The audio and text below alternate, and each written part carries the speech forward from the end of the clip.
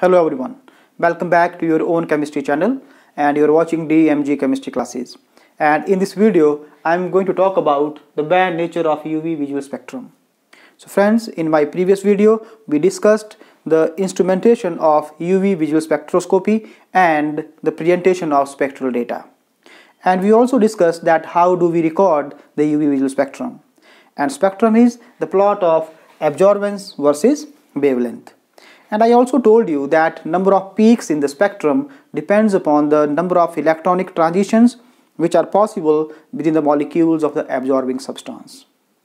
Okay, and I also told you that in the spectrum we don't observe sharp peaks. Okay, what we observe? We observe broad peaks like this. And these broad peaks are called as broad bands. And this is the band nature of UV visible spectroscopy or UV visible spectrum. Okay, and in this video I'm going to explain that why do we have these broad peaks instead of these sharp peaks. Okay, but before that, if you have not subscribed to my channel, then please do subscribe and also like and share my videos. Okay, so friends, now let us suppose that there is only one electronic excitation possible within the molecule of the absorbing substance. Okay, and the electron is excited from the ground electronic state to the excited electronic state. So this is ground electronic state and this is excited electronic state. Okay, and let us suppose that the wavelength which is absorbed for this excitation is lambda 1. Okay, then in the spectrum we should have had a sharp peak like this at this wavelength, that is lambda 1 nanometers. Okay, but instead of this sharp peak we observe a broad peak in the spectrum like this. What is the reason for it? The reason is that due to the vibrational motion of the molecules, the electronic states or the electronic energy levels are further divided into vibrational energy levels like this.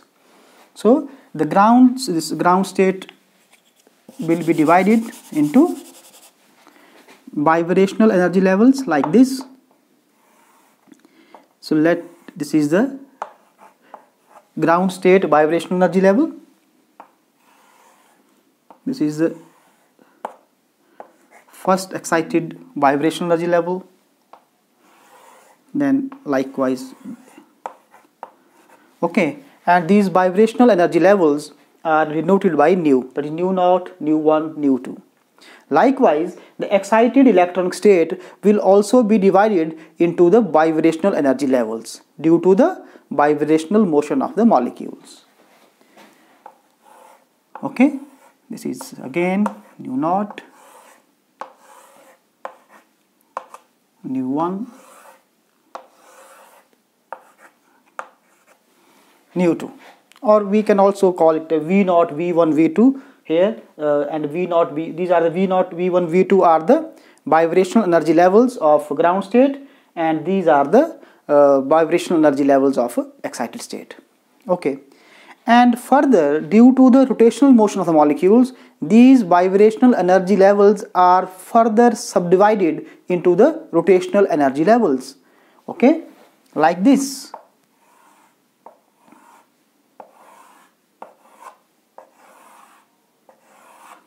Okay, so these lines are representing the rotational energy levels which are present within the vibrational energy levels. Understood?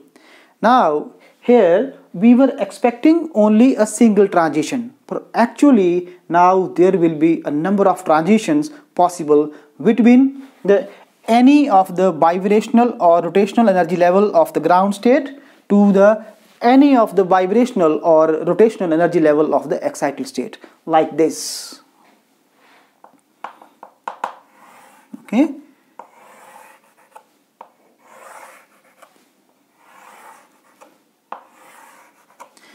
so now number of excitations are possible, and these transitions or excitations, they differ slightly in their energy. Okay, and number of wavelengths will be absorbed Understanding that the wavelengths which have energy corresponding to these transitions will be absorbed.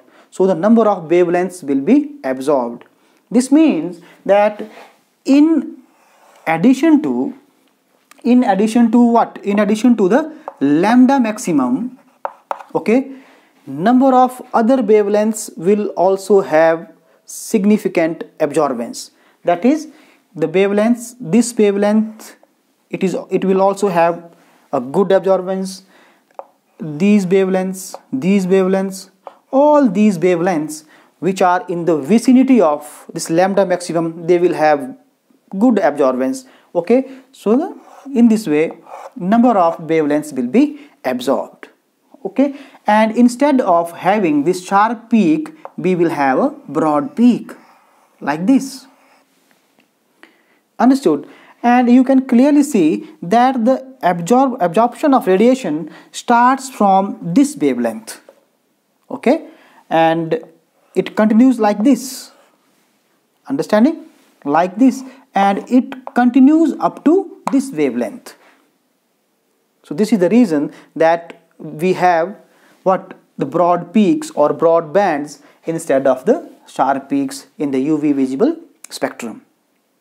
And here I have drawn the UV spectrum of 1,3-butadiene, and you can clearly see that the lambda maximum of this compound is 217 nanometers. Okay, but in addition to this lambda maximum, the other wavelengths which are in its vicinity, that is these wavelengths, okay, these wavelengths have also significant absorbance. That's why we observe a broad peak in the spectrum. And you can clearly see that here the absorption starts from the 200 nanometers. Absorption starts from the 200 nanometer and it continues up to 240 nanometers. So in this way, number of wavelengths will be absorbed because the number of transitions has also been increased due to the division of the ground state and the excited electronic states into the bivibrational energy levels and the rotational energy levels. Okay, so this is the band nature of UV visible spectrum. Let us explain it with the help of absorption spectrum.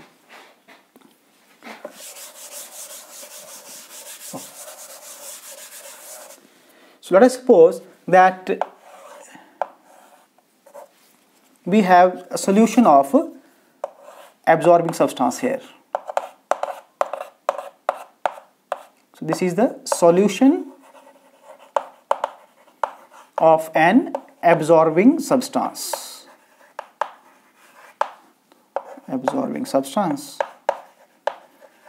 And the light having different wavelength is allowed to pass through the solution.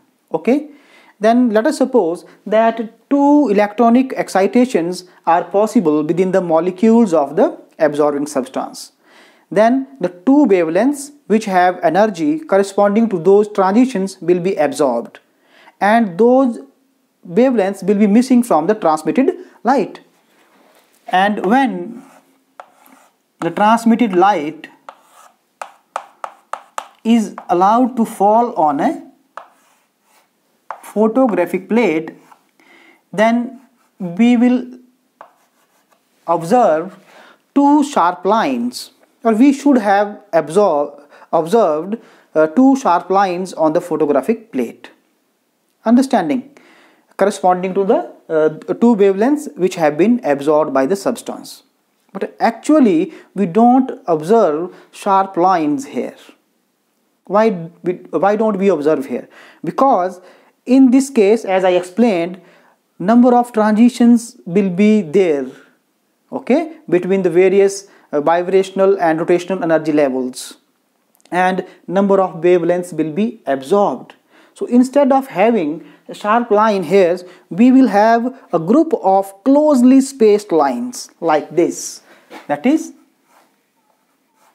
closely spaced lines, and these closely spaced lines indicates that number of wavelengths has been absorbed by the substance, like this. Or here also we will have a group of closely spaced line, and these groups of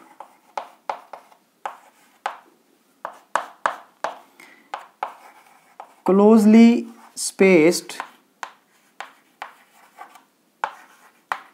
lines are called as absorption bands.